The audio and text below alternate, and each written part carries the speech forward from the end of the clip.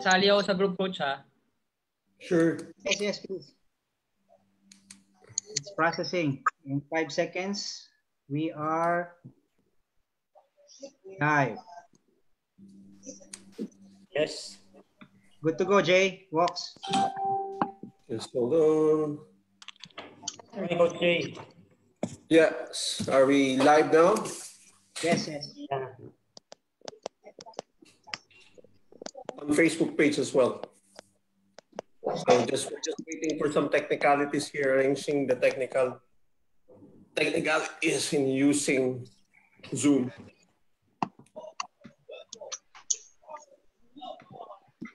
Burn sa record. Record mo. It's on the record already. Hello. Now recording. Sir J. Lad.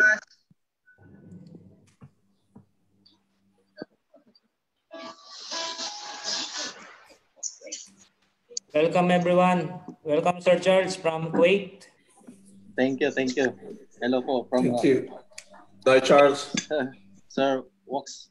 Yes. Yes. Yes, hello. Nice to see you again.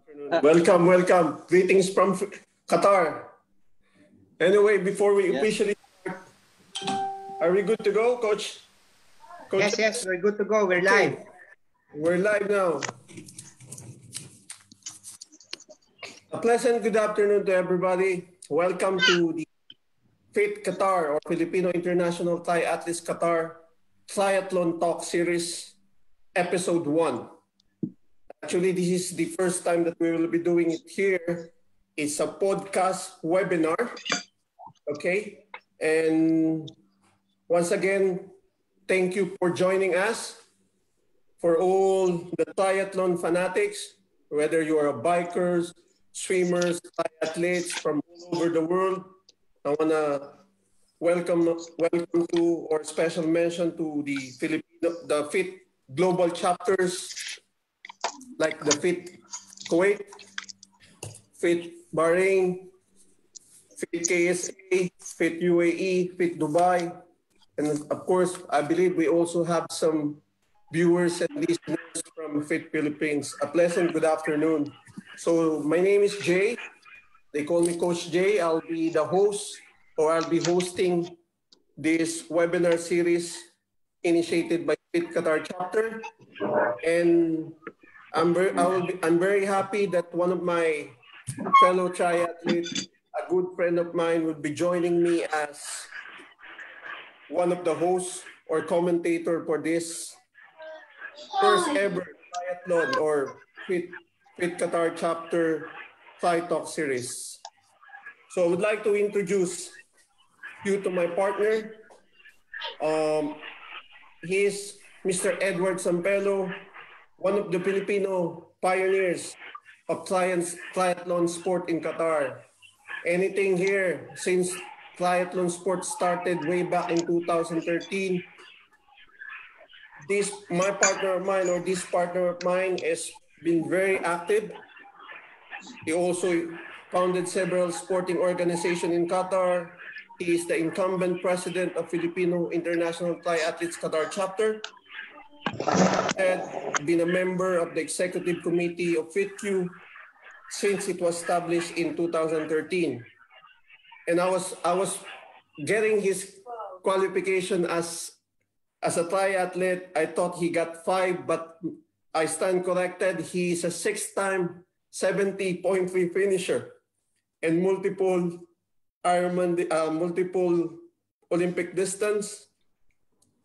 And during his first full Ironman, I was very happy and very honored to race with him when he did his first full Ironman distance in Roth, or in Germany, in Challenge Roth. He's a multiple marathon distance finisher. He's an ultra marathoner. I'm sure you also heard him from the news.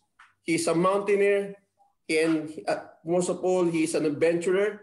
Please, I would like to introduce to you my partner to discuss about Fit Club, Mr. Edward, aka Walk Sampelo. Partner? Okay, thank you. Thank you, Jay, Coach Jay. Good afternoon, everyone.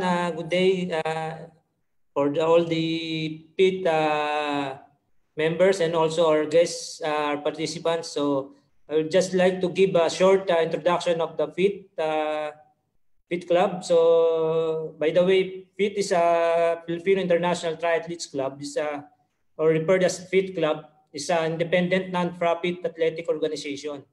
So it's a non-exclusive group. Although there's a name of Filipino there, but there's also other nationalities member of the club. So it's founded in March 15, 2013. So right now we're already 7 years. Just recently we celebrated the 7 years anniversary. So after 2014, FIT Qatar was also established, and later on other branches of FIT all over GCC and other parts of the world was founded also. So that's the brief history of the Filipino International Triathlete. And I would like to introduce to you, by the way, my co-host and Coach Jaynald. So he's a former president of FITQ from 2017 and to 2019. He's also one of the coaches, FITQ Tri coaches, and a certified Ironman coach. He's also a certified educator and instructor for more than 15 years, who advocate the teaching philosophy of see one, do one, teach one, where he lived in this philosophy by being a triathlete himself before becoming a triathlon coach. So he's a four times full Ironman finisher and a 9 times 70.3 finisher, a third place podium finisher in 70.3 Davao, and first place podium finisher at 70.3 Subic. So he's also an Ironman World Championship Kona qualifier and a finisher in 2018, and also a 70.3 World Championship qualifier and finisher in Nice, France last 2019.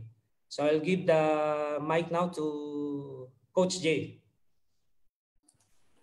Well, thank you very much. That was a very, very informative information or biography about me. Anyway, I don't want to take the floor right now because today's webinar or triathlon topic, it will not be all about me.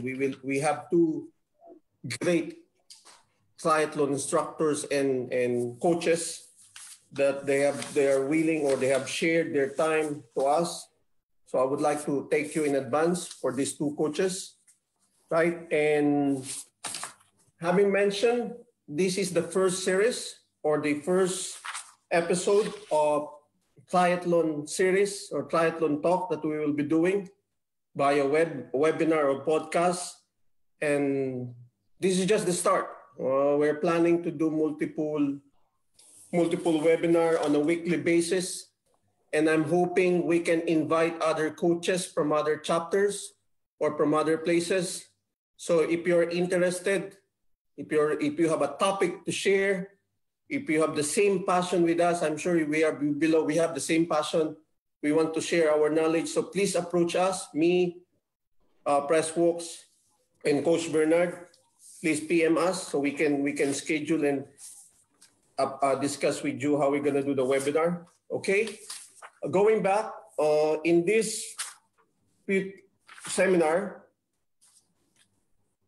we call it the podcast or webinar. Actually, in the preparation of this, we were discussing about how to do or how to make the presentation. Finally, we decided, right, because I know in teaching or in triathlon training or races, we as coaches or we as players or triathletes, we are using different parameters on how to measure our own intensity. So from fundamentals like RPE, then we will go to heart rate up to the advanced level of FTP that requires power meter and some crazy or gadgets. So we will plan for that one. So today, having said this is the first episode, the title of this podcast or webinar is How Fast or How Slow Can You Go? Right? So in this, you will find out how fast can I go in a race or in a training? Or how slow can I go in a race or in a training as well? Or how slow, rather. So to start with, I would like to introduce our first speaker, right? Just you. So he is the first. Let me first introduce to you our first speaker. The first fit triathlete who finished an Ironman way back in 2015. He's a two-time Ironman finisher. He's a six-time Ironman 70.3 finisher, former strength and conditioning coach of the Philippine team during his time at the Philippine Center for Sports Medicine way back in 2005 and 2007. He has been a sports physiotherapist since then, and currently the sports physiotherapist of the world-renowned Aspire Academy. He is a USA triathlon coach. He's an ITU coach, Ironman certified coach. And from 2010 till now, he's paying it for making people realize how awesome triathlon is. Without further ado, I would like to introduce Coach Bernard Brian Pingol. Coach B, please take the floor. Thank you, Coach J. I actually felt old on your introduction to me. But anyhow, you deserve it, Coach B. You deserve it. Let me fix my slides before we start. I hope you guys see it properly already. So let's start. Again, for everyone who's tuning in from Dubai, Kuwait, Oman, Bahrain, Saudi, Manila, and we have somebody from one of our friends from Tanzania right now. I pray that all of you and your family are well. And we are sending our regards from back here in Doha. So for today, I'm going to talk about rate of perceived exertion. Everybody can see my slides? Everything is okay, huh? So RPE training is one of the most effective way of measuring an individual's effort. In a while, I'm going to remind you on how we can utilize the RPE method for our swim, bike, and run. Yes? Yeah. Break, attention. Please.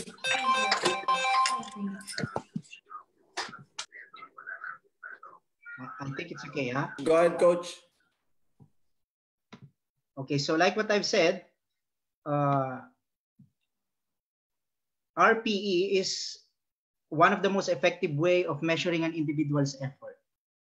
So this is actually the train by feel method or technique, which has been synonymous among numbers of professional, recreational, and beginner triathletes. So if you heard that train by feel method, it's actually RPE. Now, before, first off, I have nothing to disclose. Our learning objectives is after this discussion, you will be able to know the essentials of training using RPE method. Second is for you to be able to use session RPE method effectively in your training load monitoring. So if you're a beginner who would like to learn how to properly use their efforts while on training, this is for you.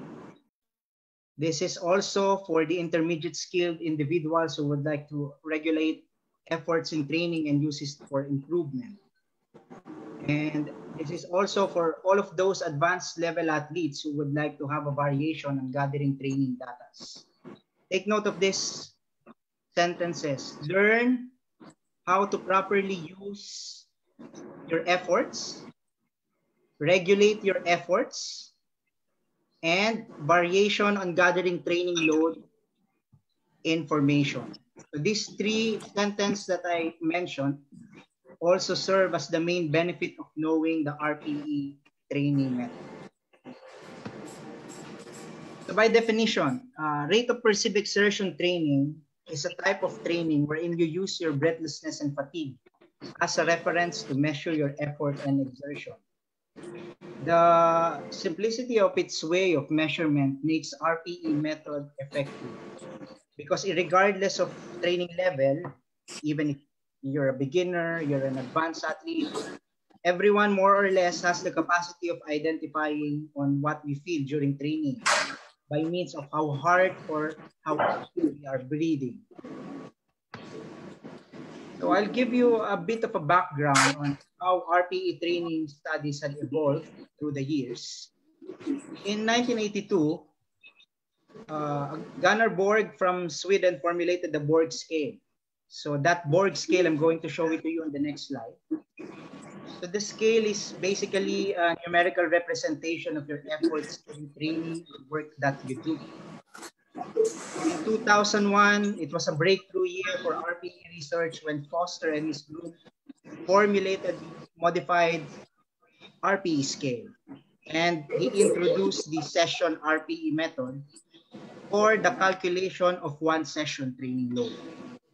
2004, session RPE method was used to measure training load among football players. So during this time, it was a very important study because during that time, internal training load has never been measured on the elite football players, specifically the European Football League.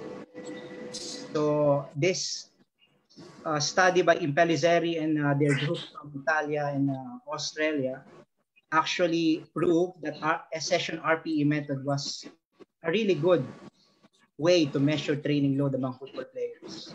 2011, it was recognized as a reliable method to measure training load in triathlon. And just recently, a group of sports scientists from here in Qatar, one of them is actually a colleague of mine in Aspitar and Aspire Academy. His name is Karim Shamari. They reconfirmed the effectivity and reliability of session RPE training load monitoring. So there are loads of proven research published over the years about RPE training from one sport to another, from diving, rugby, even the miners, you know, the people who are working in minery, they have RPE journals about them. Cycling, running, swimming, etc., etc. So now this is the RPE scales. On the left is the original RPE Borg scale formulated by Borg during 1982. And on the right is the modified scale formulated by Foster. So the original Borg scale starts from numbers of 6 to 20. So each number denotes an individual heart rate on each effort level multiplied by 10. So say, for example, in your training, you identify that your certain training have an RPE level of 12. So in the method of Gunnar Borg, that is 12 multiplied by 10. It will be 100. It will be reflective of 120 beats per minute on your effort. So if you notice, the reflection between RPE and heart rate has been present from ever since of the studies of all of the sports scientists. They are interconnected from one another, RPE, HR, and the FTP that we will be discussing later on. With the modified one in the right, the modified Borg scale, the numbers was changed and Foster made it to 0 to 10 scale, plus the session RPE method computation that I'm going to discuss to you in a while. So both scales have the same training stress measuring factors, which is the way on how you breathe during exercise. So basically, if you can talk while you are exercising, you are at level 9 at the original Borg scale, or that is level 2 at the modified scale, which is somewhat easy, or in other description tables, this is the light level, they say. So nowadays, the modified Borg scale is the one being used by different athletes, including us triathletes. due to the session RPE methodology. So from here on, I will be using the modified 0 to 10 RPE scale. So I hope you will not be confused about it. So any questions so far? By the way, these are my two kids. Like you and me, they are triathletes.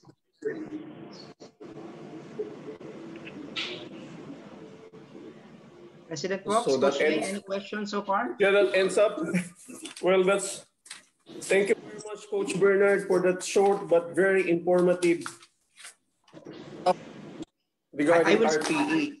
I will still have the application of RPE in a while, Jay, after the questions. Yes, yes. I have few questions already got it from some of our viewers and some of our colleagues. Even I myself, I just want to take this opportunity to ask a question to you, or please assist me in explaining to the coaches and also especially to the athletes what is the importance of controlling my efforts in training to improve my skills. Why do I need to control the effort or the intensity using the RPE in correlation to the RPE topic that you just discussed? So by controlling your efforts, you'll be able to pace yourself well.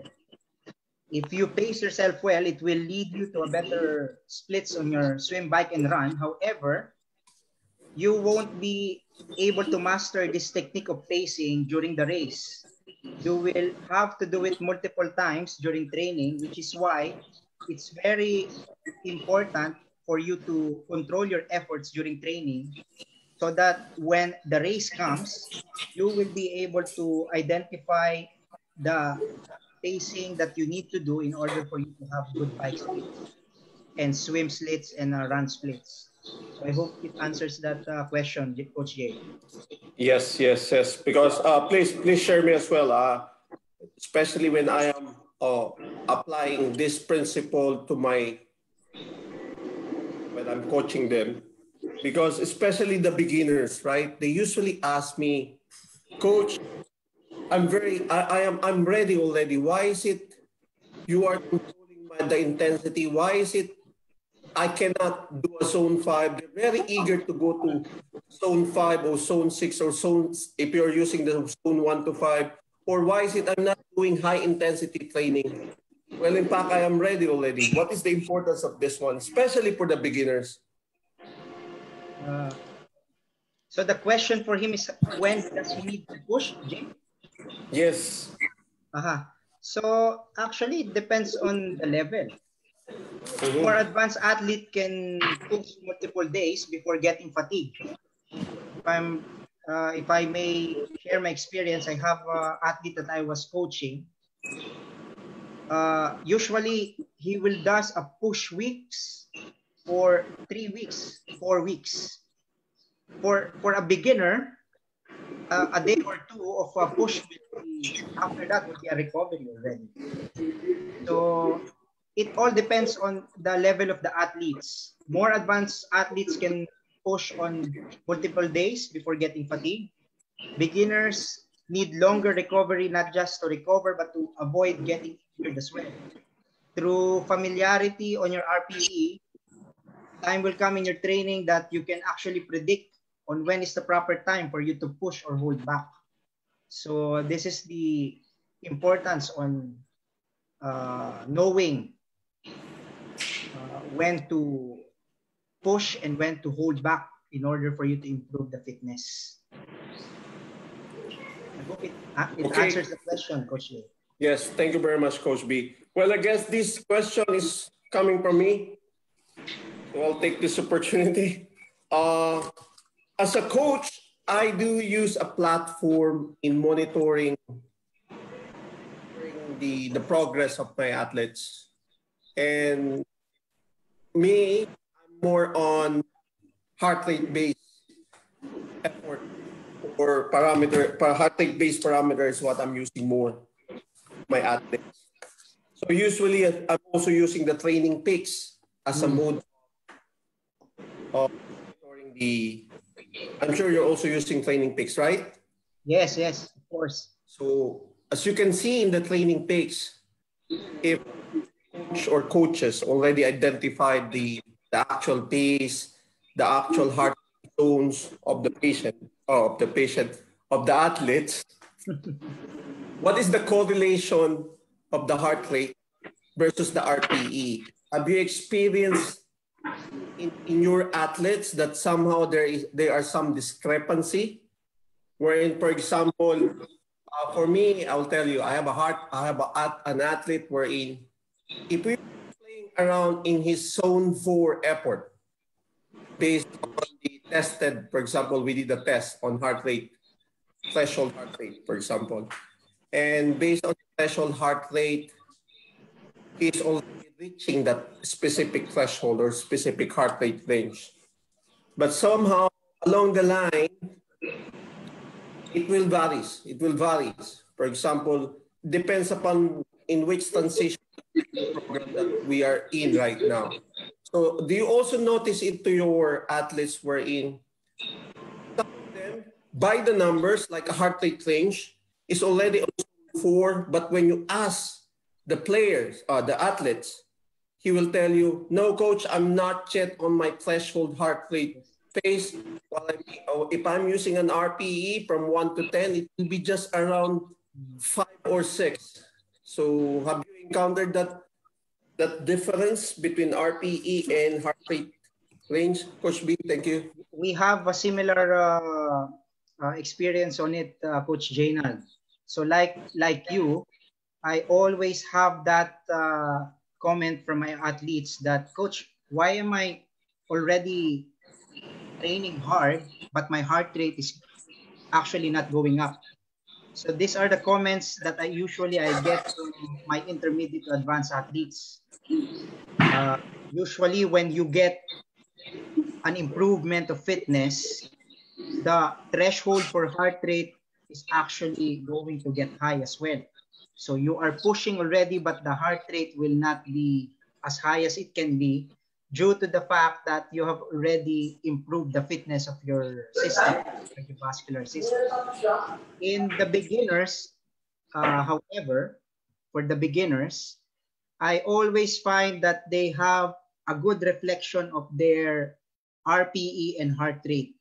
So that's why one of the things that I always say to my athletes whenever they are beginners is that don't mind your RPE right now, your heart rate right now.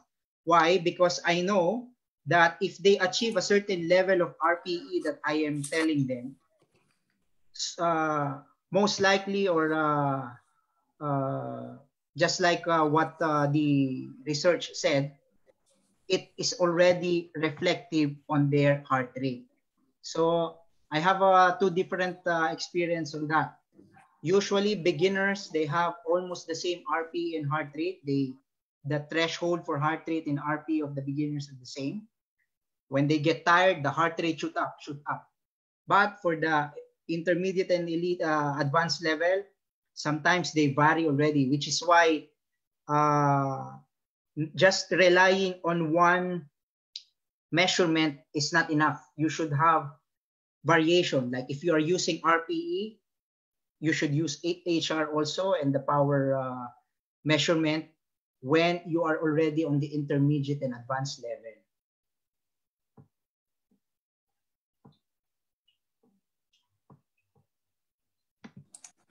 Okay, thank you very much. Well, I guess it was clear to some of the, for most of the athletes who are listening right now. So, Coach Jay, should I move now to the application of the RPE? yes. Okay. Yes. So, let me fix my slide. So right now, flowcharts are trending in the Philippines. So I look on my files to find one and I put it on my presentation to stay on the trend. So this is my RPE flowchart. On the right side is the table of the modified RPE 0 to 10 scale and its effort description. So 0 is rest, 1 is very, very easy, 2 is easy or light, 3 is moderate, 4 is somewhat hard, 5 is hard, 6 is in between of 5 and 7, which is hard and very hard. 8 and 9 are in between of very hard and level 10, which is the maximal effort. So again, the easy level is defined as the level wherein you can breathe easy while you're doing your exercise. For me, when I have a beginner, I actually tell them that if you can sing while you are working out, when you are training, that is your easy level. So it is characterized as the level where you can talk, like what I've said, effortless while you're doing training. So if you're starting to breathe hard, then your RPE will be between on this 5 to 10 range. This one on the pink until the red. So in training, regardless if you're doing swim, bike, or run, you should focus on mastering your RPE 2, RPE 3, RPE 4, and RPE 5. So these levels are where the magic of improvement comes, regardless if you are a beginner or intermediate or elite athlete. If you're doing RPE 0 to 1, this level is very easy. You're actually not having a more benefit when you are doing this level. Why? Because during this time, you don't have your body exerting more effort. So your heart rate is lesser. Just to give you an example, in order for you to, if you have a goal of losing weight, in order for you to burn fats, you need to have 50 to 80% of your heart rate percentage max. So this will work on the RPE 2, RPE 5, RPE 3, and RPE 4. So now I'm going to explain to you further this flow chart. The most basic way on familiarizing yourself on your RPE is to master your RPE 2, which is easy or light, and your RPE 5, which is hard. So neglect the levels of RPE on the sides that I'm discussing right now. Just focus on this diamond shape RPE 2 and RPE 5. So if you have a beginner, if you're a beginner triathlete, if you're a coach and you want your athlete to get familiar with his or her RPE, tell him to train his RPE 2 and RPE 5 because these two are the most identifiable RPEs of a certain individual. If you're doing your training, if you can do the training, you can talk while training, that's easy. When the time comes that you will have a hard time in breathing, then automatically that's RPE 5. So for a starter, try to incorporate short intervals, interchanging your RPE 2 and your RPE 5. So over time, when you're familiar with your RPE 2 and RPE 5, you'll notice that identifying your RPE 3 or moderate and the RPE 4, somewhat hard, will be easier than expected. When you're efficient enough on your identification of your RPE 2 and RPE 5, you will be able to actually reflect all these training variables to a different training variables like speed, pace, or heart rate. So again, focus on mastering this green leveled RPE on this chart. Like any other training method, of course, RPE training requires time. You need to be familiar with it. You need to do it repetitively. You won't be able to identify well your RPE in the first session. This is a reminder. There will be discrepancies, yes, but through consistency, your skill on identification of your RPE will be better and you'll be able to be efficient on doing it. So when you are good on identifying the 2, 3, 4, 5 levels, this will be the time for you to risk a bit and explore trying to do the higher levels. So you might be asking, what is the importance of increasing the level of your effort? I mean, Maybe you'll tell me, Bernard, I'm already comfortable on my RPE4 and RPE5, and I'm improving. Well, to tell you something, your body is an excellent type of sponge. It's efficiently absorbing training if you are training consistently. So if you want a continuous improvement, you must learn how to progress the load that you are doing. So my advice is stay using the 6, 7, 8 levels. This is the levels after the hard, so the very hard, and then in between it is the in between the maximal and the very hard level.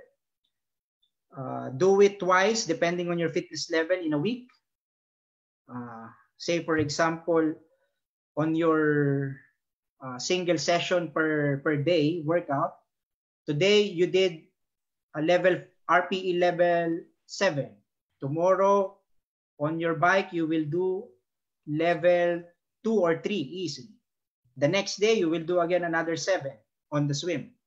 So the key is awareness on what you are doing. If you know well your lower RPE levels, you will be able to incorporate the higher RPE levels in your system without any problem.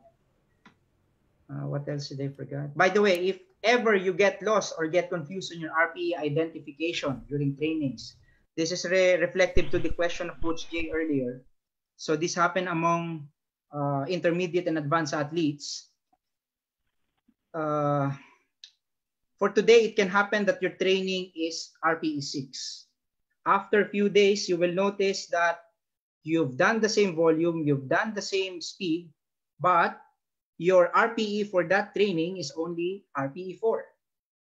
This is because you already improved. So what will happen now if that is the case for you?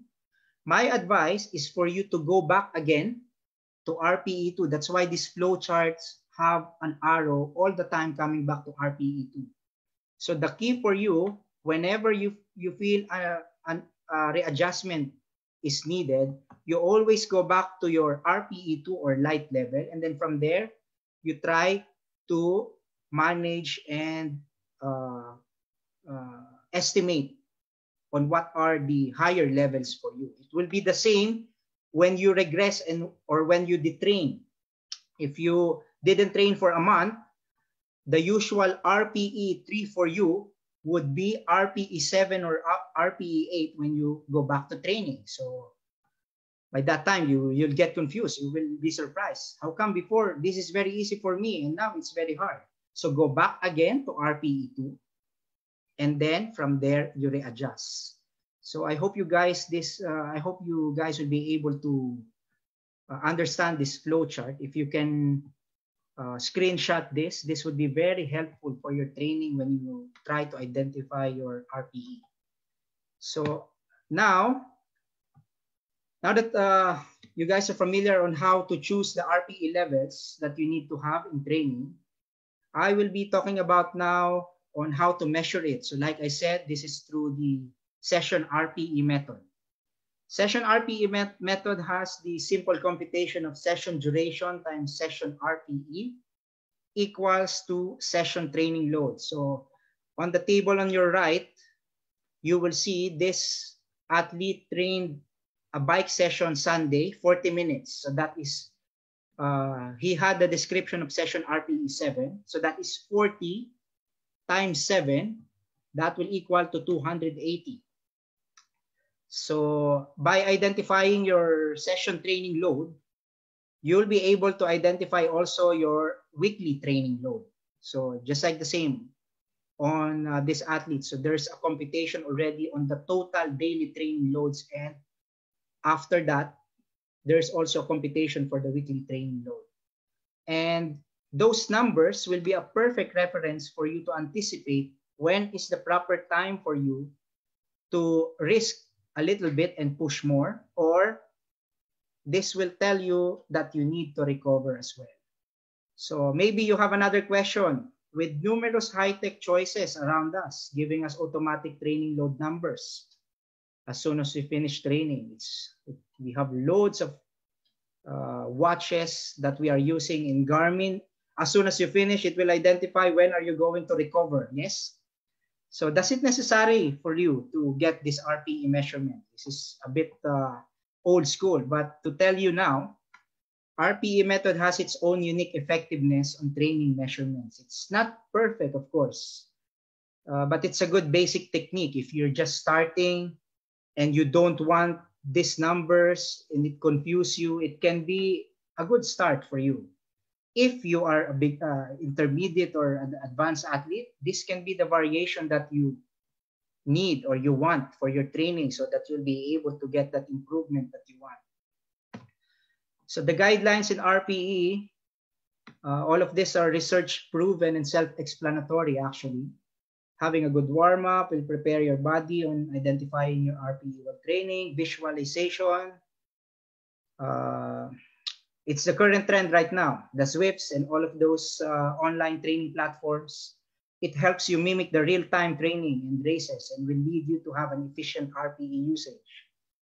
Listen to your preferred music. Actually, this guideline, the music that, a good music that you need to listen to when you are training, I've found actually around 5 to 7 papers refuting this guideline. So it's really a proven fact and an effective way for you to have a good RPE training. Hydrate properly, vary your plan. Then the last one, rest then record it. So this is important. After your training, allow 10 to 15 minutes before recording it. The recommendation of researchers identify this as the most effective time frame for you to interpret your training efforts. Less than or more than this might give you some discrepancies. Some people, whenever we get tired of training, we don't want to do anything and we will sleep, and then after that you'll be forgetting the efforts that you used during that training. So record it 10 to 15 minutes after the training, and then after that, according to research, you will have a valid and RPE training that is have a good estimation on the training that you had. So I think that's it for me, Coach Jay. Well, thank you very much, Coach Bernard. It was a very informative presentation and topic. I'm sure there are so many questions in the mind of our listeners about RPE. Sabi nga nila, when we were discussing about our topics, it is correlated from one topic to another, like your RPE, the heart rate, and the FTP that our next speaker will be discussing. So do you have any questions? Let us give some time for few people if they have some questions. Otherwise, we can continue. Anyone from our listeners, can you please message or type your message in the chat if you have any questions related to RPE for Coach Bernard?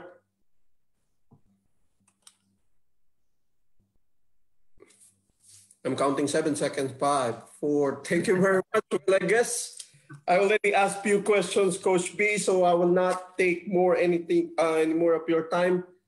Once again, thank you very much for that wonderful and very informative information about RPE. Looking forward to have a sequel regarding RPE. Absolutely. Absolutely. Yes, It will be a good plan. Yes. Yes, as per plan, as per schedule. Okay. Thank you very much, Coach B. Once again, thank you very much. So I can... Okay. Let me just introduce to you our next coach that will be talking about FTP. Okay. Our next speaker or our next coach will be discussing about FTP. He earned his Master of Sports Science through the United States Sports Academy. He performed mentorship in exercise physiology at the University of Alabama in Tuscaloosa. He is a certified tactical strength and conditioning facilitator through the National Strength and Conditioning Association. He is a power certified by Training Peaks, one of the founders of Endurance Lab Philippines. is a running performance coach. Up to date, one of his biggest achievements as a coach is wherein the members of the Philippine National Obstacle Course Racing won 6 out of 6 gold medal in the 2019 SEA Games. Ladies, gentlemen, please welcome Coach Saul Sibayan. Coach Saul, the floor is yours.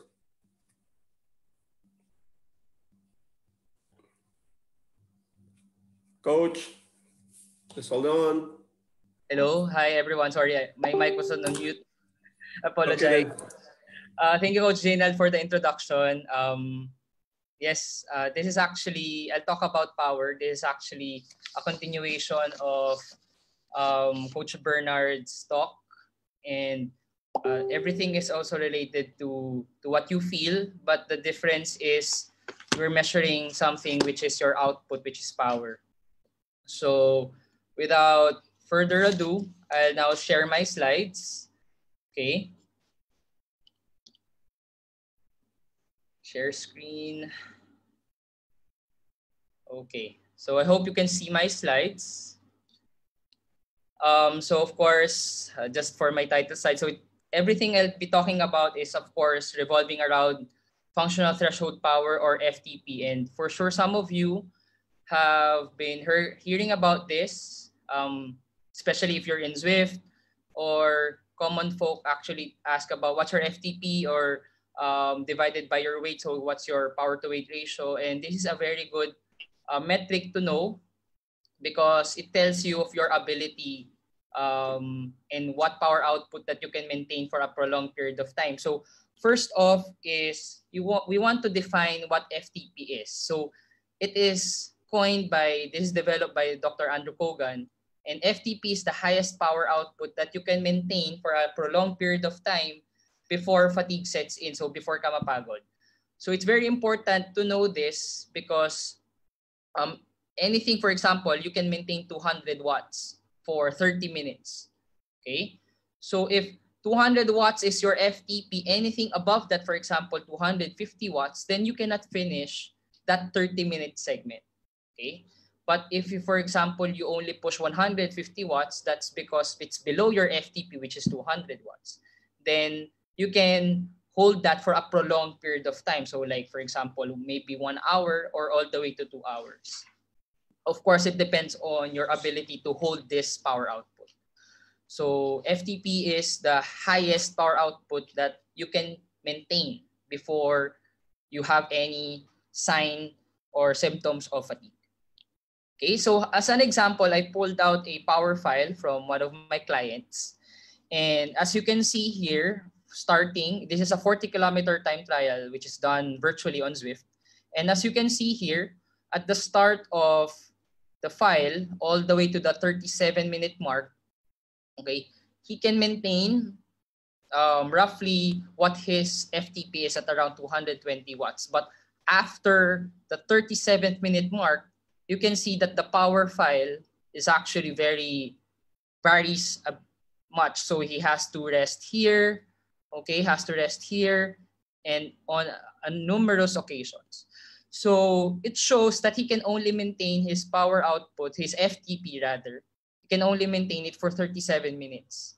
And then every time he has to go to FTP, he has to rest for a bit. But when you look at the average power of this one, he has an average of 220 watts. Okay, so, or 218 watts, or 2 watts close to his FTP setting. Okay, so it's not all about that your FTP is also your 1 hour power. It's not always the case, but definitely this is the power output that you can maintain before fatigue sets in. Okay. So what are the tools to get FTP? Of course, you need a power meter. Here is a pedal-based power meter, okay, by Garmin, a head unit, and of course a smart trainer like this Direct Drive. But if you have a power meter and combine it with a standard trainer, then you can always get power and you can do Zwift, for example. Okay, or you can connect your power meter to your laptop and so on. So it's not always, I won't say that a smart trainer is a must. For me, the practical way is to have a power meter, because with the power meter, you can have power measurement indoors, and you have power measurement outdoors. So for example, if you're gonna do a half Ironman or a full Ironman on the bike leg, you can measure power. So it's more practical, and it's not as interactive as you want with Zwift, but definitely you have the metrics to use for a prolonged period of time, both indoors and outdoors. Okay. So what are the tests to know your FTP? So for example, this is the 20-minute test by Dr. Andrew Kogan and Hunter Allen. And as you can see, that there's a warm-up period here with a couple of sprints just to activate your fast twitch muscle fibers, and then followed by a rest period, and then a very important 5-minute hard effort. Okay, the 5-minute hard effort is important because it loads the body it's pre-fatiguing the body. Okay, so that 5-minute effort is very important, and then you have close to 10 to 15 minutes rest. Okay, after that, of course, during the rest periods, you can hydrate, you can get off the bike and stretch, or go to the CR, for example, and take a leak, and then come back and start the 20-minute test. And when as you can see, the power file of my client, he started off very, very clean. The power file is clean, and then all of a sudden, it's very erratic, and he was starting to push it up. Okay, and when you look at this file compared to these other files, he nailed a new best 20-minute power. So it means that he has improved his FTP. So how? You measure the average power of the 20 minutes, or we call it 20-minute average, and then you multiply it by 0.95.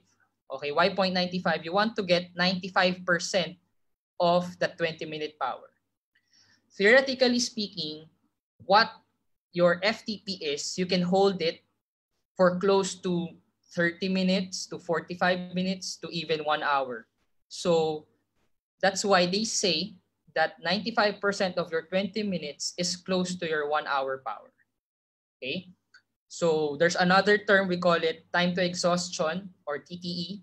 And time to exhaustion is your ability to hold your FTP. Okay, so going back, my client here has a time to exhaustion of only 37 minutes. Okay, so it's not always the case of what your 1 hour power is, that is your FTP, but how long can you hold it?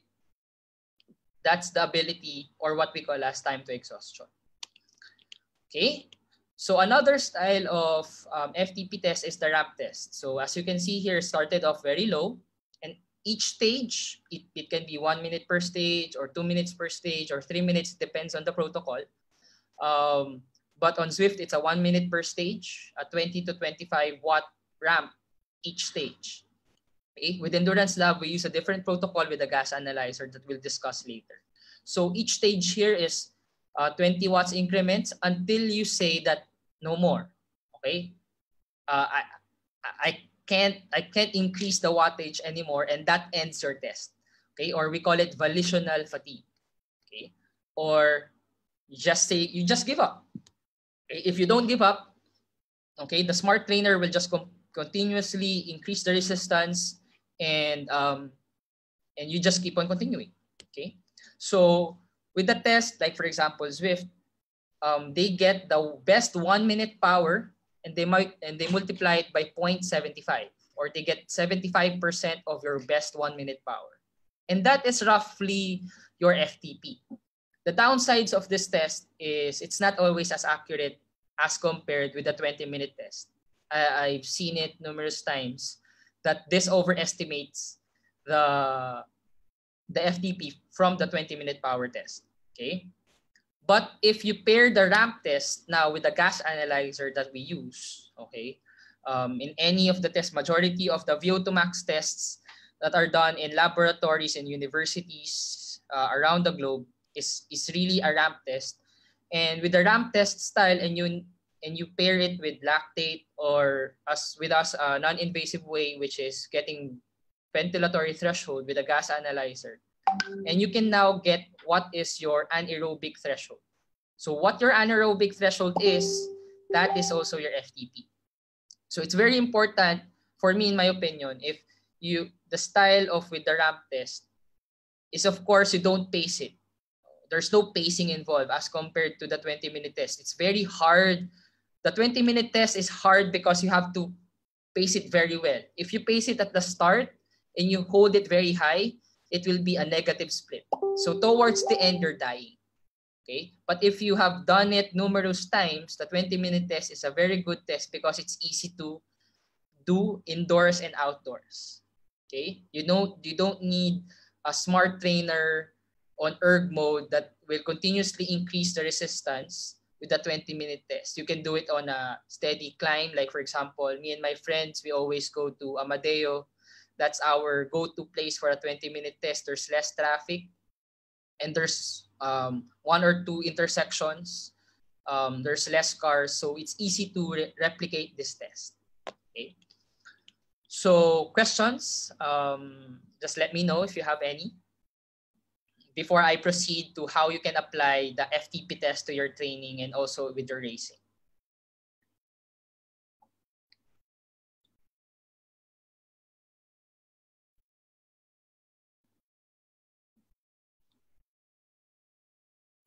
Coach Jay, you're muted. Coach Saul, question. Are there any questions, guys? Yeah. I just asked some questions in between. Between the 20-minute test and the ramp test, personally, which do you think is the most accurate one? I know it will vary or depends upon the triathletes or the athletes, but because knowing the FTP is very important, right? And between these two, which one is the most accurate, especially if you are incorporating it already on race day, when we are as we coaches, when we are preparing for me, for triathletes in general, I like the 20-minute test because it shows how well you can pace. And the longer the Ironman, or for example, the longer the triathlon, the more it becomes a biker's race. That's in my opinion. Okay, bike fitness becomes at the most important as compared to an Olympic distance, wherein I'd say 30 to 35% or close to even for the three sports. But as you go towards Ironman, the bike fitness, because that's the highest in terms of time that you're gonna be outside doing that feat. So cycling, pacing your bike is very important because you don't want to crawl with your running on a full Ironman or a half Ironman. So the 20-minute test tells you that you know how to pace. Very important. For triathletes in general. Because if on the 20-minute, of course, it's higher intensity, so it's gonna hurt if you don't really train close to your threshold or slightly higher than your threshold. But for me, the 20-minute test is always a good test because it's easy to replicate with a standard trainer, a smart trainer, even outdoors. But of course, there are problems. Like, for example, I've seen clients having a higher FTP when they ride outdoors, when we do the test outdoors. And for example, if now we can't really ride in outdoors, so we do the test indoors, and they give out a lower FTP, even though we have been training for so long. But regardless of that, it's easy to replicate. As compared with the ramp test, you need a smart trainer, and of course, it's not everyone will have that opportunity or won't have that equipment at home. Okay. Before I will let you continue, and before jumping into the next topic, since we're talking about FTP test in particular, there's one question from our audience, from Matasik, I don't know.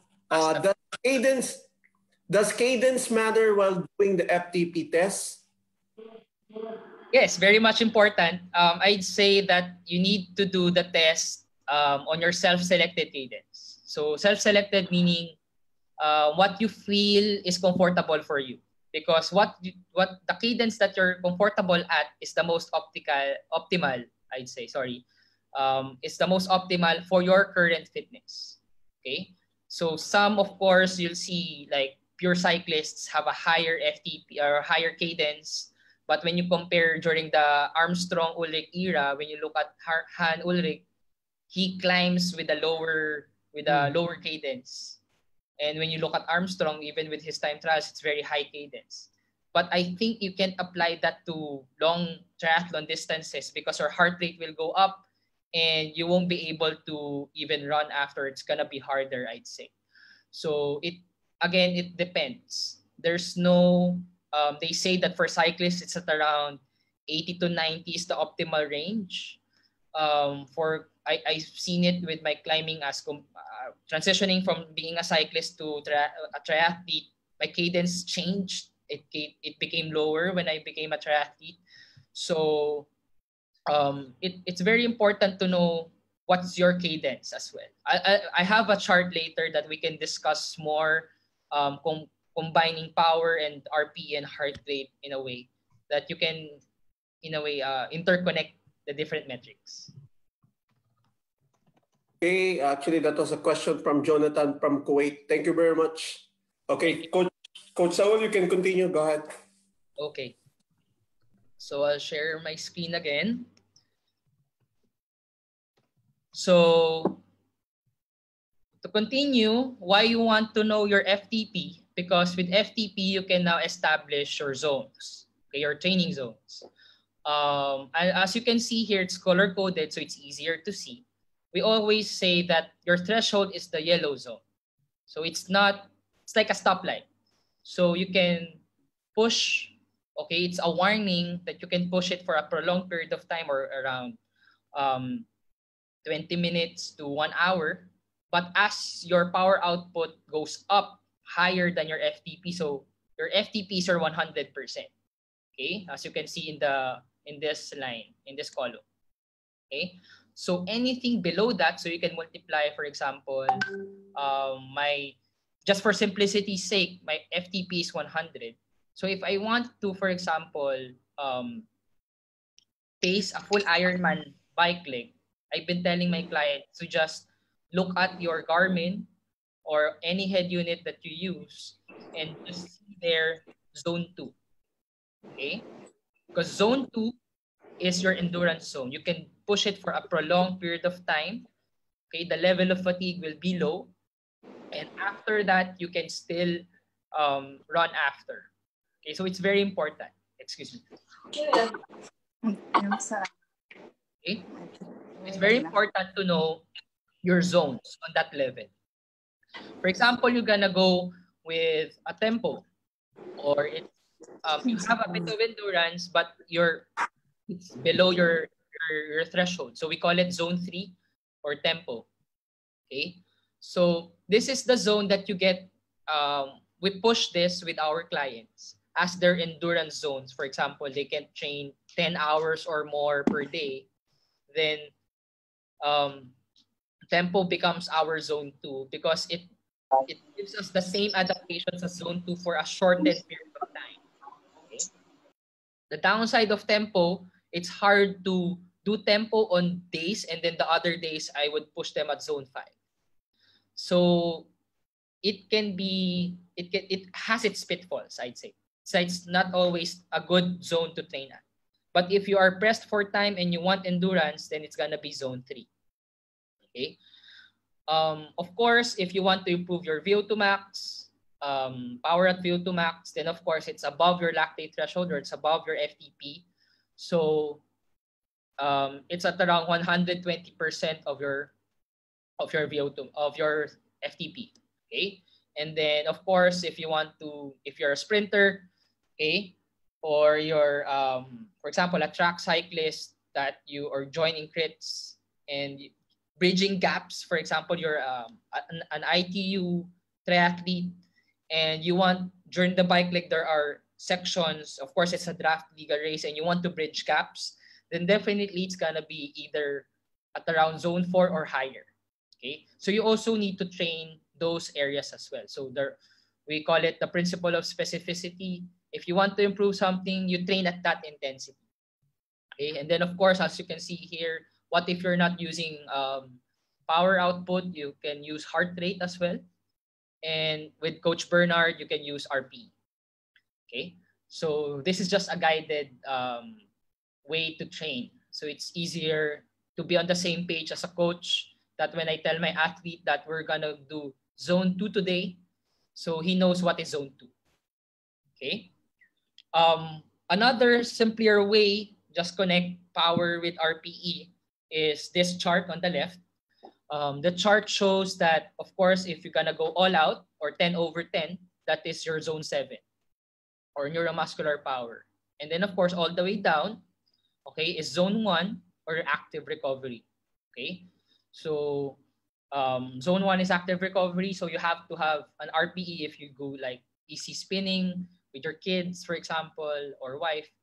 Then definitely, or friends, okay, Chica pace, then that's gonna be at around zones, RPEs 1 to 3. Okay, based on our testing with VO2 Max before, RPE wise, 7 is a very good tell sign that 7/10 is your threshold. Okay, we've seen a lot of clients having that RPE as their FTP. Okay, and I just want to coin or quote Master Coach Tim Cusick. I highlighted this part slightly below. Okay, part of the improvement in peak power is mental. The ability to suffer is important. So you can really improve power if it's hard for you to hold it mentally. Okay, so even I've seen clients training based on power, and they tell me subjectively that it's hard. Okay, so you're also training the mind with power as well. Okay, so of course that wraps up what FTP is. And very important to know what FTP is, because with Training Peaks, as we have discussed earlier, we use also Training Peaks as our go-to platform for coaching. So all of our workouts are there, and we communicate, we monitor our clients if they are able to nail the certain power output based on Training Peaks. Okay, because once you know your FTP, you can now establish your threshold power setting on Training Peaks, and that gives you a score. Okay, the score is training stress score, so it gives us a value of how heavy that workout is. Okay, so just to add another metric, the other metric is intensity factor, or IF. Okay, intensity factor is giving us how intense the workout is, a numerical number based on your FTP also. So for example, you did a 1 hour time trial. For example, that 1 hour time trial is 40 kilometers time trial, a 40 kilometer time trial. So if you hold 40 kilometers per hour, then you can finish that 40 kilometer time trial in 1 hour. Okay? And you were flat out all throughout the 1 hour. Okay, that will give an IF of 1.00 or 100% of your FTP. Okay, and because that is 1.00 in 1 hour, the highest TSS or training stress score is 100. Okay, meaning you cannot get more than 100 training stress score in 1 hour. Okay, if you're, for example, on Training Peaks, or you have a Garmin device or head unit, and you have your FTP in place, and after training for 1 hour, for example, you did the 40 kilometer time trial on Zwift or in any of the platforms out there, and the TSS the app gave you more than 100 TSS points in 1 hour, then definitely you need to adjust your FTP setting. Okay, so as a rule of thumb for cycling per se, you cannot get more than 100 TSS points in 1 hour. Okay, so going back to the question about cadence, so as you can see here, if you test, then you get data, very important data. And that data, of course, anything you do, you always ask yourself, can I hold this for a prolonged period of time? Am I comfortable at this power output? That's your feel, that's RPE. That's actually what Coach Bernard shared a while ago. Okay, and then from there, if you have power output, my second priority is always gonna be power. Okay, so is that the load? That's the load. Okay. So if my power output and RPE are correct, they relate to each other, then how is my body responding to that? Okay, I can check heart rate. Some of my clients don't like wearing heart rate monitors because they can't breathe properly, or they get irritated having like a bra on. So they take it out. Okay, but if there's a case, then I can see that maybe temperature or your sleep last night is affecting your body. So there might be a drift in heart rate. Okay. So the other that you can optimize is, of course, cadence. As you know that the higher the cadence from some people, the higher the heart rate. Okay. But also in some people, the higher the cadence, the higher the perceived exertion, or even a higher power output. So it's not always the case. Some people will have a lower cadence but a higher power output. That's what they're comfortable at. Okay. Once they have a lower cadence, majority of people also have a lower heart rate. That's sometimes a fact. Okay, and of course a lower perceived exertion. So it depends. So I know there's just so much things going on, but I have trained this way for numerous years. My Garmin screen is at around, I can see 8 metrics all at the same time. I just focus on one, and I can optimize my time trialing abilities. For example, a 70.3. Okay, I know that my cadence should be at around 80 to 85. My optimal is at around 83. Because if I'm at that range on a flat section, then I'm on the right gear, and I'm gonna look at power.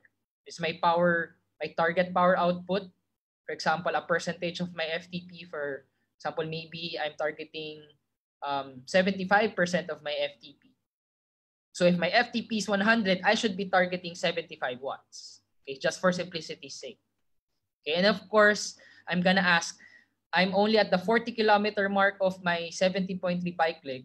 I still have 50 kilometers left that I need to go. Can I hold this power output? Okay, what are the sensations that I can feel? Is it hot?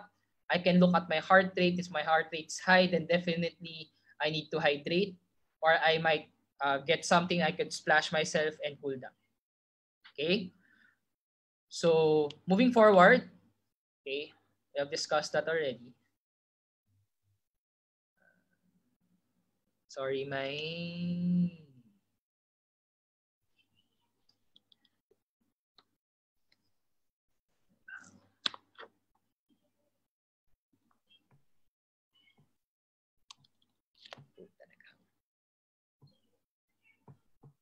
Hello?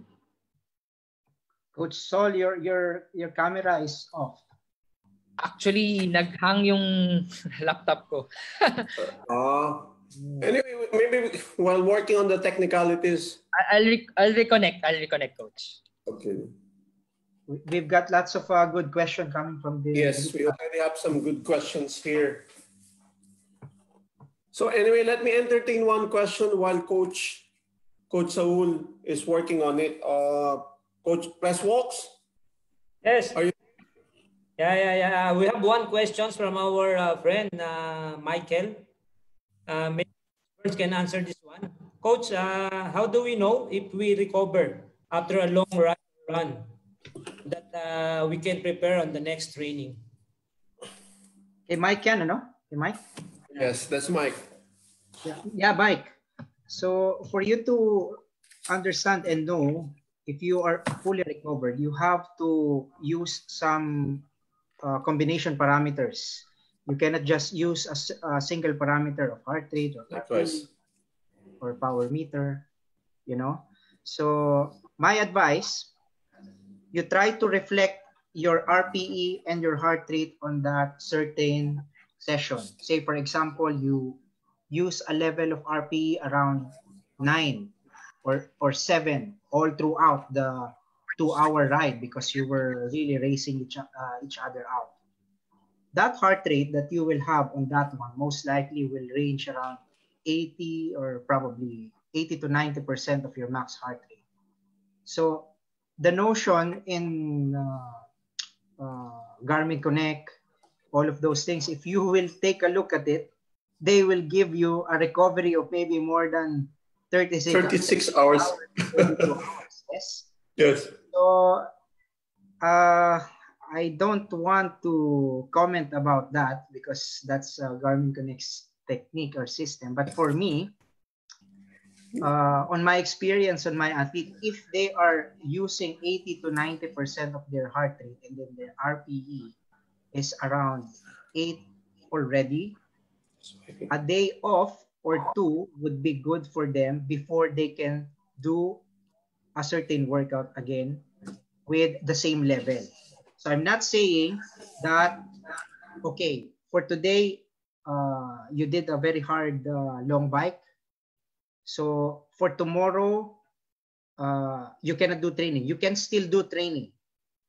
But the recovery for that one would take you at least minimum. I can vouch for it. You need to have at least 24 to 26 hours at least.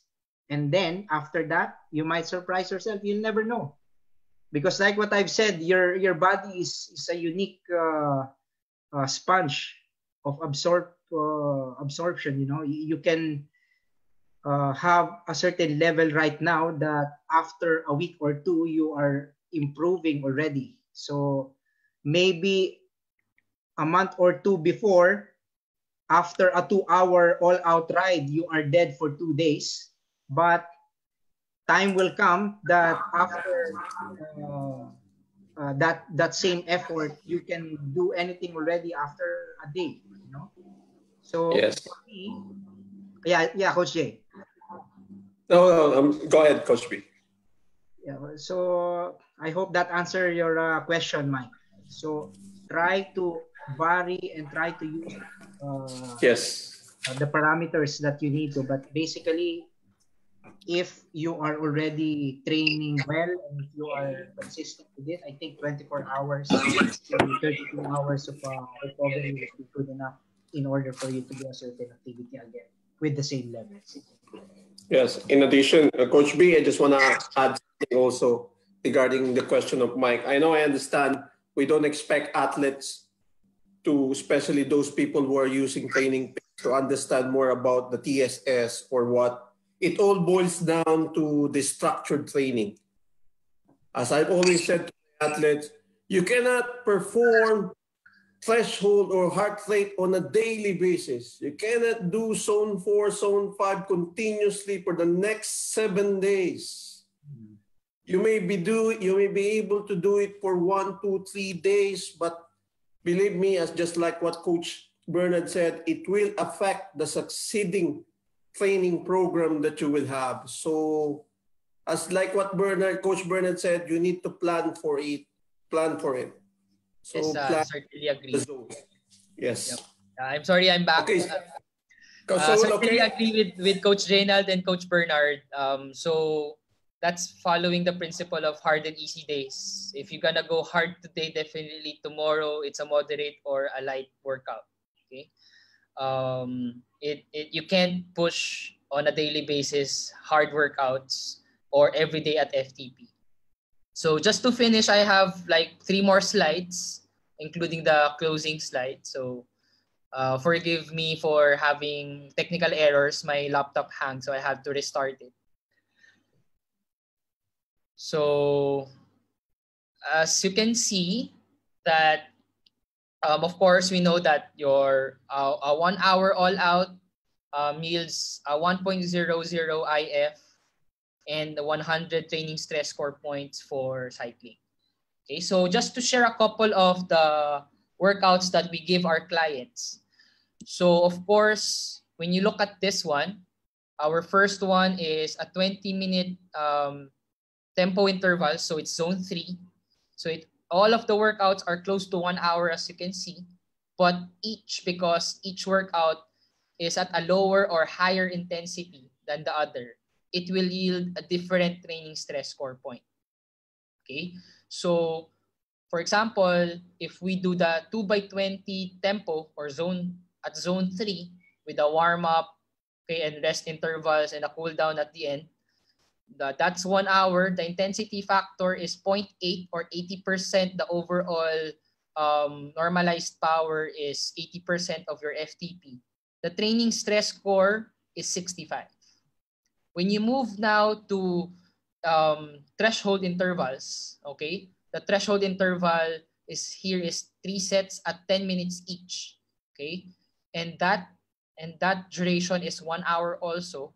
But when you look at the intensity factor, it's 0.87. So it's a higher intensity than the first workout. And that yields a higher training stress score at 76. What if, for example, you want to train your ability to hold FTP for a prolonged period of time? Then you can, of course, prolong the 3x10, maybe, of course, in the middle, it's going to be 3x15 or 3x18, whatever. And then eventually you can do 2x20. Okay, a 2x20 for me is one of the hardest workouts that I give. Okay, and it will give you also it's a 1 hour workout, but the intensity factor is 0.92. Okay, and because that's a higher intensity than the previous workouts that I shared, it gives us a training stress score of 85. What if, for example, we push it at another notch? Okay, but this time it's at a higher intensity. As you can see, it's 0.96, but it's less than 1 hour. Even the case of it's slightly lower time but higher intensity, it gives us the same training stress score points. Okay, this is actually adapted from Hunter Allen. It's actually a very hard workout, I'd say. I have given it to some of my triathletes as well. It pushes you to hold your FTP for 10 minutes, and then each minute you increase it by 10 or 5%, okay, until you crack. But here I'm just pushing it to 5 minutes. So it's a 15-minute work set. But after the 10-minute mark, you increase your FTP each time, and that's until you say no more, like a ramp test. Okay, that forces your body to hold it and then increase your FTP. Okay, and that gives a higher intensity factor, but again, for a slightly shorter period of time with the same training stress score points. Okay, as Coach Jaynald said, it's the TSS or the style of coaching that we do with training with Endurance Lab is actually catered to a structured way of training. So to finish up, okay, do you have any more questions? Before I conclude, actually, my last slide is hopefully everyone can follow us also. Your support is very much welcome with Endurance Lab PH as well. But if there are any questions, we are also both on Facebook and Instagram. Yes, Coach B, we have a few questions. Coach Saul, we have actually more questions here. If I may read, if I'm training for FTP improvement, right? If I'm training for an FTP improvement, where is it? From the likes online application like Swift, usually on each day, there is only one training plan. I was wondering, is it still beneficial if I can train after the said program, even though you only have one plan for the day and I'm still not fatigued? Sorry, Coach, naputol. Choppy yung... Naputol ba? She was saying here, actually, technically she was saying here, she's using an online application like Swift right now. Okay. And she is doing a one training per day. Okay. And like somehow she's asking, in order to improve his or her FTP, do you recommend to go another training, another session on that same day because she or he is not yet feeling fatigued? Okay, so you're saying like double days. We call it double days, yes, wherein you have a workout in the morning, like typical triathletes will swim in the morning and then bike in the evening after work or run, right? Or vice versa. They're gonna bike first thing in the morning and then when they get home, It's either a swim or a run. So we call it double days. And Yes. it's important, especially for triathletes, because you want to balance the three sports. It's hard to do, like, for example, you guys doing full Ironmans, to just train one sport per day. Maybe for a beginner triathlete doing an Olympic distance, it can be done. But if, for example, going long distance wise, double days is important. Yes, I would say I have clients doing that even on the cycling side, like pure cyclists. You can go like a high intensity in the morning, and then slightly fatigued from work or some stuff that you need to do for family, of course.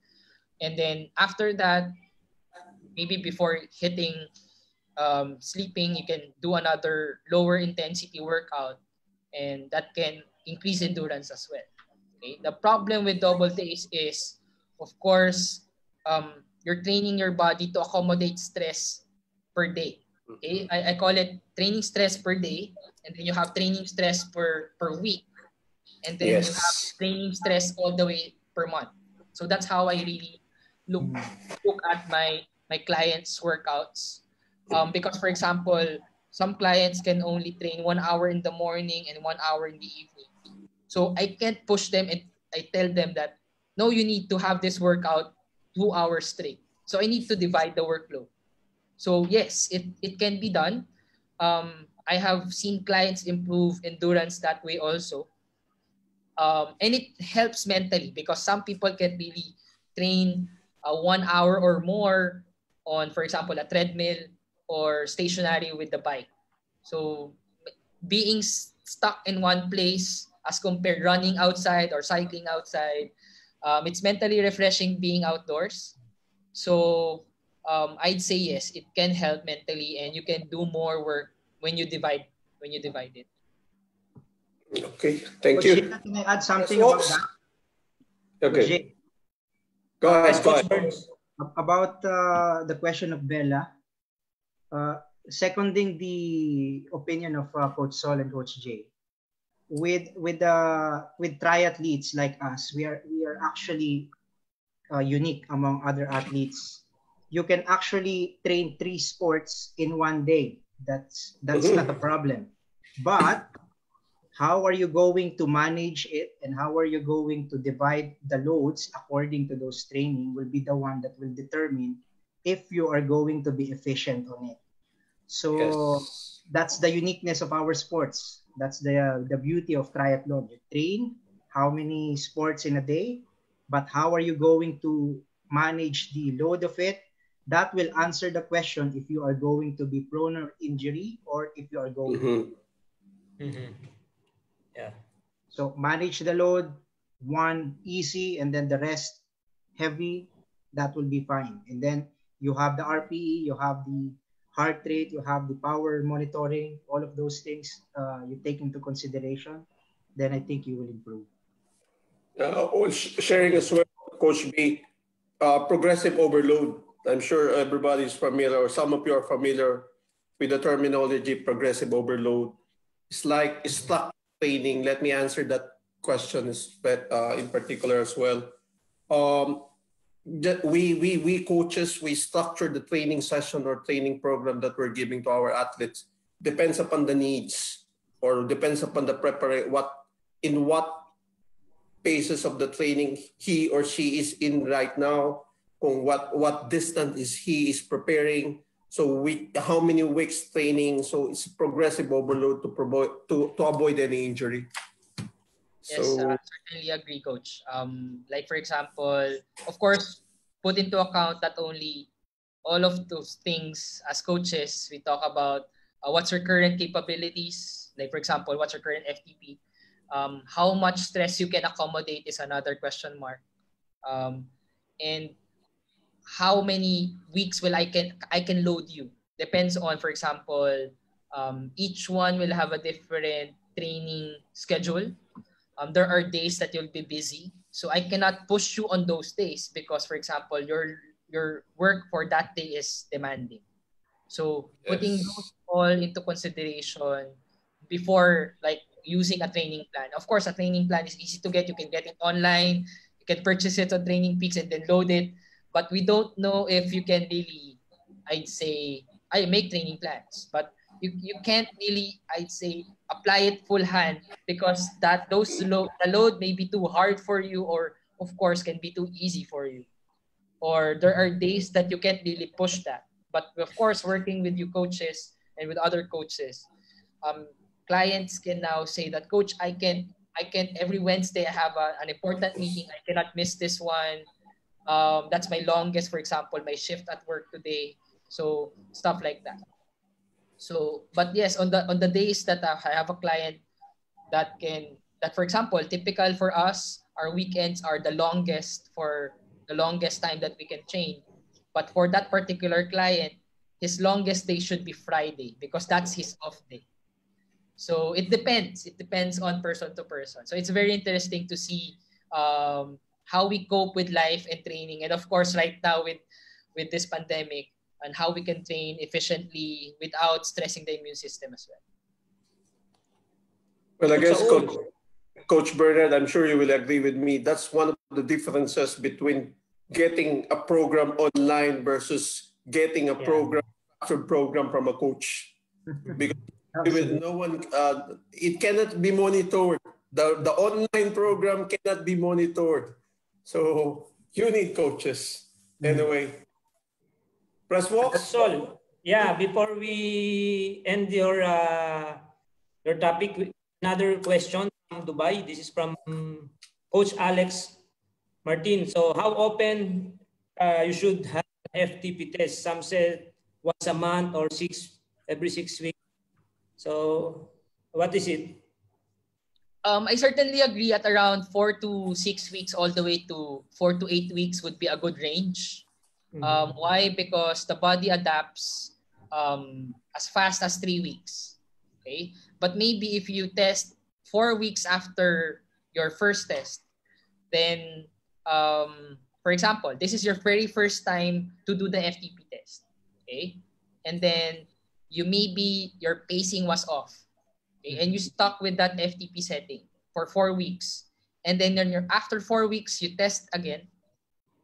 And because you know the sensations based from RPE also, again, you know already how the suffering, you're expecting the suffering. So if I hold this suffering for this much, then I can finish the 20-minute test.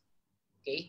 Then definitely in 4 weeks, you'll have a higher FTP because you paced it better. Okay?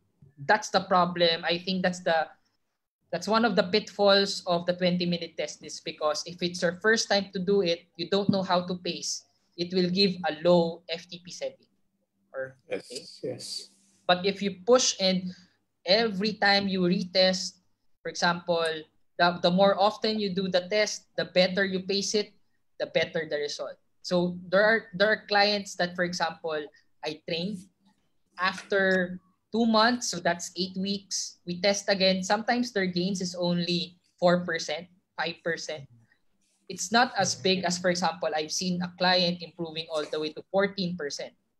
Okay? So it depends person to person. There's no guarantee that if you train using, for example, the workouts that we give, it will give a higher FTP. Again, a lot of things to consider: recovery, how's your stress levels, your nutrition days before, okay? Because if you push yourself today, like Coach Bernard said, and you got injured, so a couple of days you're gonna rest. So those days, your fitness will also go down. So the rate of improvement will also diminish. So it's very important to stay healthy every time you push hard today. For example, today's a hard workout. You recover well, so you don't get injured, and definitely you'll see good improvements along the way. So yes, 4 to 8 weeks is a good time period to test. If you feel that 4 weeks is still not enough to see improvements, then wait another month and train more. Yes. President Rox, can I add to that? Yeah, go ahead, Coach Burns. Totally agree with what Coach Saul is telling us about the frequency of the FTP test. For me, to add to that, I always consider the periodization of an athlete. So Yes. Coach Alex, let's say for example, you have an athlete training for the Dubai 70.3, which is around January. So always remember that when you are testing, the result of that test, you will use it for you to have a good program of improvement on the next level. So try to Yes. have that certain time that you will be able to incorporate the result of the test for the training. So in your case, if you are training an athlete for the Dubai 70.3 January, if you will be testing, maybe you will do the testing around July, and then after that, the result of that you will be using for your training, and then after the 6 to 8 or 8 to 10 weeks that Coach Saul was telling you, you retest again. So always have that time frame into you'll consider that you will be able to use that result for you to progress on the level of the athlete that you want to have. Consider the periodization all the time on the frequency of the test. I certainly agree with what Coach Bernard shared. The periodization is very important. And of course, knowing when your next test or last test will be prior to your race so that you know what your zone to. For example, you're training for, you're preparing for a full Ironman, and what you need to know what your zone 2 is. Then timing it a few months, like for example, even 21 days before you're full, and you do that test so that you can recalibrate. Because on 21 days, you won't be improving. Definitely, you'll be tapering, starting to taper, or you're just gonna maintain speed but less fatigue, definitely on those days. So that's one of the best times to test prior to your race. And you know your zone 2. And now you can pace the bike leg better. Okay. So do we have any more crosswalks? I think Well, I think that's a good answers from our coaches. So yeah, you can proceed, Coach Jay. no, actually, I hate to say, but well, I guess that concludes our presentation for today, our discussion about RPE and FTP. I know there are so many questions still that some of our viewers would like to ask. And anything before we conclude, any last message or information from our coaches? Coach B, let me start from you. I'd like to invite you guys for the second webinar that will be coming soon for our club. So the team right now that we are having is still under consideration, but rest assured that we will be going to deliver again a nice information webinar like this. Most likely maybe after 2 weeks from now, yeah, Coach? Yes. We'll do it after 2 weeks at least. Thank you for attending, and I think my take-home message for all of these things. We are overloaded by information already. RPE, HR, FTP. We even have power output on running right now that is having some traction and gaining some strength, that reliability is really good.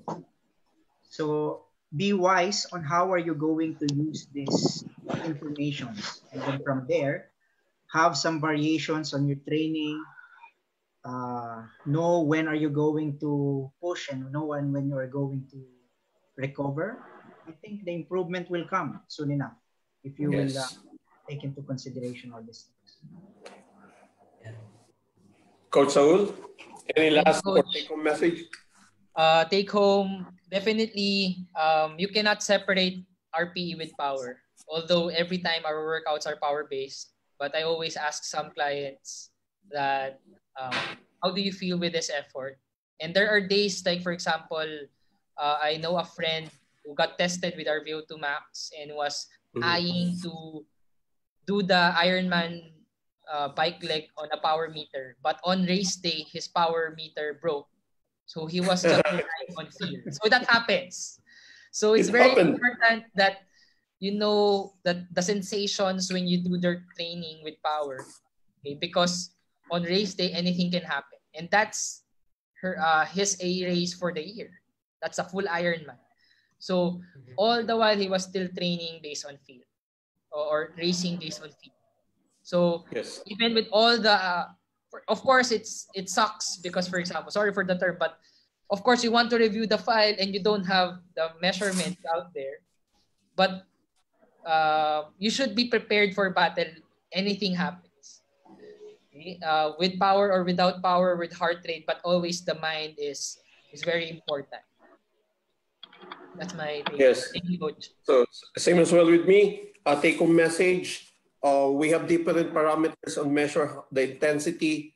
So well, I guess each and everyone should be familiar with all. You cannot know, or you will never know whether you are prepared for heart rate or RPE or FTP or power. Suddenly something went wrong on race day, which is the worst part. And it did happen to me in one of my races, and I learned from there. And lastly, last take-home message regarding the endurance and fitness level. As I always said, especially from a beginner, jumping your endurance or fitness level from 1 to 5 is easy. It's always easy if you have a structured training. But jumping from 5 to 6 or to 7, it will be challenging or difficult. The main goal is to sustain the fitness level that what you are in right now. Don't be keen to jump into the next level, because the challenging part is maintain that endurance or fitness level. So anything else you want to say, Walks, before? Well, I guess that concludes our discussion or talk series for today.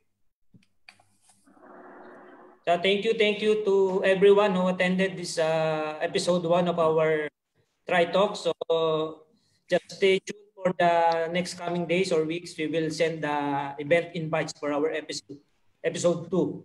So stay safe, guys, and all right, God bless. Yeah, God bless. Thank you, coaches. Thank you, guys. Thank you for. Thank you to all the listeners. Guys, be safe. Coach Saul, Coach Marvin, thank you very much. See you.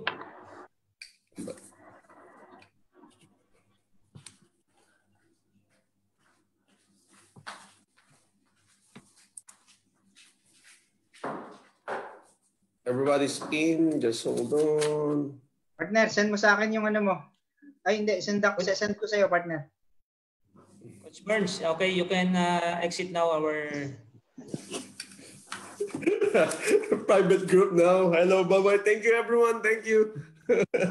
Thank you, everybody. Until next.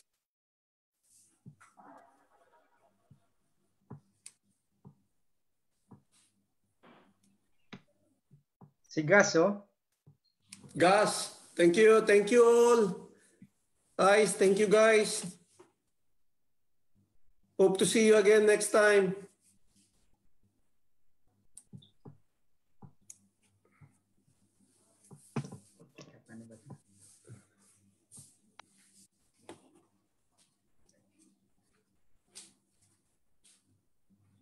Coach B? Jay, dito pa ako.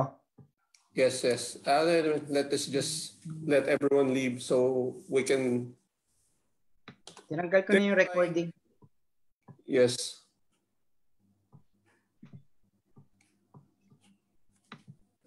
How many more online? Less than 10 na lang. Yes, yes. But it was a very good one. I didn't bother to go on time, coaches. I know you were enjoying. Ganda yung discussions natin, ha? Yes. Yeah, that's why even in our preparation, if we will be waiting for, anyway, for those who are still with us, feel free. So we are just preparing for our next podcast and how to improve. That's why we're discussing right now. Hindi, gaya nga nung sabi ko, yung questions may appear somewhere in the middle, which is related to the specific topic. So as per plan before, di ba, meron tayong discussion, is either we throw the questions at the later stage or at the end, or we throw questions based